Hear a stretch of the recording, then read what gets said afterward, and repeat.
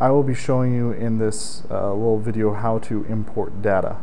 And so there's a couple different ways. What I've done already is I've put my USB stick into my computer. It's been recognized. I've opened it up, and we're going to do the easy button, and then we're going to learn how to plot the data. Okay, so first of all, there are two easy buttons. One is right here over workspace, and if you click on this, it opens up this kind of thing, and I have to navigate to, of course, my file. Now, it only recognizes data files, or we can say all files, and we notice that there's a couple other on there as well, PDF, a waveform, which was recorded from the scope as well, but is not recognized by Matlab. And then we have 4 CSVs, and I'm going to open up this one using the easy button. And what's going to happen, it's going to open up a dialog. Notice that when it made this, it said X, channel 1, second, volt. And so what this is telling us is that we have 2 columns of data. We can see this here. And the first one is time. The second one is channel 1. Okay, that may make sense here in a little bit, but it's also importing this data right here in case you might find that important. I don't. So we're going to keep the data, we're going to lose the text data, and we're going to finish it off. And it appears right here, a 600 by 2 matrix. Okay, and that's kind of nice.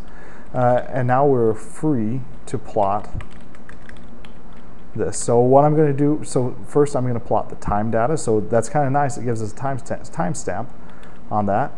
And then I'm also going to plot, well, channel 1. And if we look, it's going to bring this up, and I had some kind of sine wave on there that was there. Now the nice part is that this time vector is actually right. If I were to just plot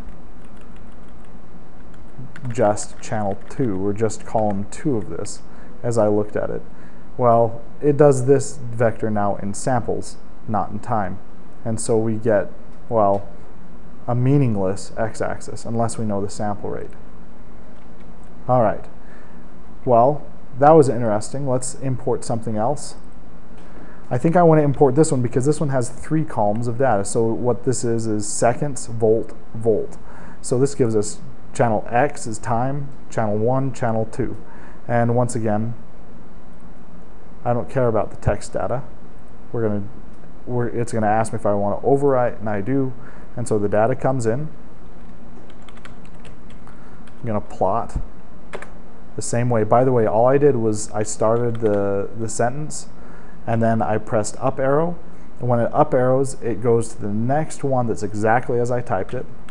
And so you can see there's a whole bunch of stuff in my history that I can just type up to. Very handy, useful part of Matlab. So I just plotted that. It didn't show up because there it is. So this is figure 1. This is just noise apparently. But there's also, so I'm just going to go up arrow. There's also this 3rd column, which was channel 2 data. And just to prove to you that they're different, we're going to plot channel 1. I'm going to plot channel 2 in a different color, and sure enough, here we go, green and blue on the same one. Let's sharpen this up just a little bit more since we know these things. I'm going to add an X label, and that gives us, my misspelled label, that gives us this X label here.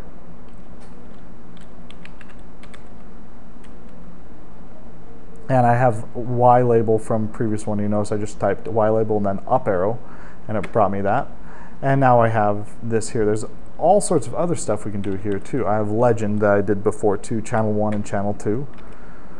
And it pops up right there. And one thing that's kind of nice about that is I can grab that and I can place it anywhere I want. Okay, if I want to do dead center, which would be bad, but we can do that. There's also title. I'm just going to call this dummy data, is for a title. And so there, that popped up on the top, and so we can label these things. I think there's even a way to label this right-hand axis, but that's something a little bit beyond this course. And so that's how we would import data using the easy button. I'm going to follow this up with an import using a command line option, which may seem kind of silly now, but there's a very powerful use for it.